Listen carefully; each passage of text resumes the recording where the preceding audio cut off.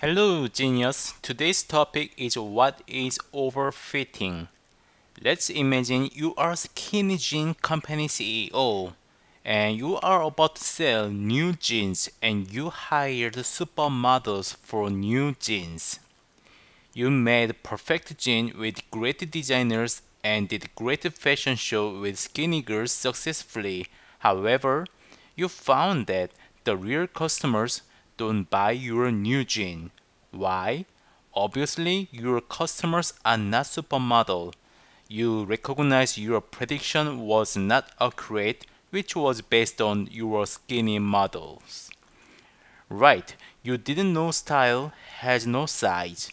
Your gene was too biased to be loved by customers. You now hire mid-size, maturity, curvy model, and train designers and engineers to build skinny jeans for all your customers.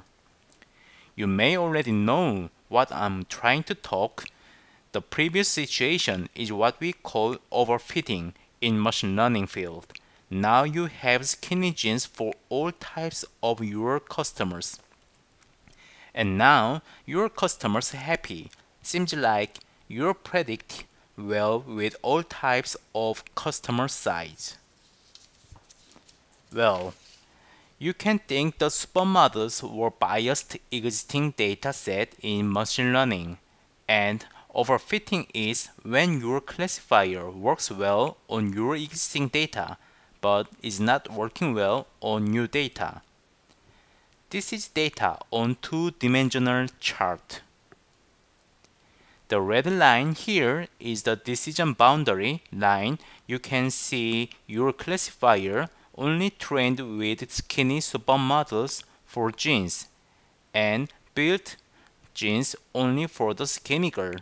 As a result, the other size girls couldn't buy your jeans here. And this is decision boundary when you hire various size models, which means you have various data to train your classifier. To recap, overfitting is a modeling error which occurs when a classifier is too closely fit to a limited size of the data.